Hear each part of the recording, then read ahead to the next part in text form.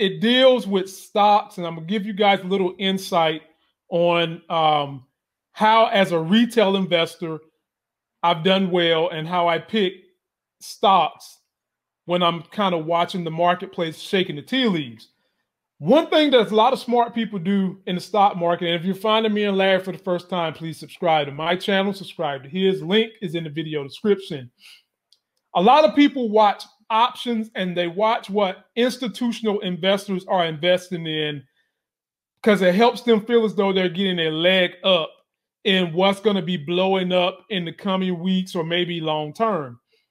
I also do that, but I do it with ETFs. My portfolio is heavy tech, heavy future stocks, heavy future growth stocks. And the one that I follow is this one right here. It's the Ark Etf. And that young lady right there, Kathy Woods, is the CEO of Ark Etf. They do innovative tech, and they've got 3 different ETFs. Now look at who she puts as associates of hers. There's 2 brothers on her associate board team. Now, if you all have ever seen the show Billions, think of it like that. You've got a CEO, and then you've got a lot of people on the computers clicking the numbers, and that's how our ETF is. But what they do, ladies and gentlemen, and let me show you the graphic from Robinhood. This is the ETF today, 112. This is what the ETF was 5 years ago. And you see that, a 429% jump. And if you look at 3 months ago, it made a 20% jump. Now, I said all those things to say, our ETF sends out a list every single day. These are one of the very few companies that sends out their daily list of buys and sales. I follow them because when I'm breaking down data and I'm looking at numbers to try to do my swing trading, I come in here, and when they email me what they're doing on a day-to-day basis, I hop in here and I see what they're buying and what they're selling. And I would encourage everybody who's watching this video, sign up for their email list, see what they're buying, what they're selling, and see if you can incorporate that into your business model, into your trading model. And if you ever see something on this list that they have bought twice in one day with any of their ETFs, that is probably something you might want to buy for swinging or long-term hold.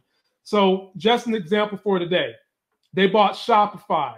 And if you go over to the right, the thing that they bought the most, Taiwan Semi, they bought 532,000 shares, which tells me that's a hot buy. That's something you might want to buy and sit on for a little while. So Larry, do you have anything on their list that they bought or sold today? No, actually I don't. But I'm looking at some of this. I'm looking at some of this, and I see some of the stuff that they've sold. It's interesting. It looks like they sold Slack, which I've been hearing quite a bit because they're merging with whatchamacallit. Man, they're merging with Salesforce, man. And I bought them Monday, got out of them yesterday and made $150, and then got back into them because they made the formal announcement today, and the stock went down. And I didn't read their email list yesterday. And if I would have read it, I would have stayed out, because the email list yesterday, they wound up selling Slack twice yesterday. And now they're selling it a third day. Yeah. And it looks like they're buying Workhorse, which is interesting.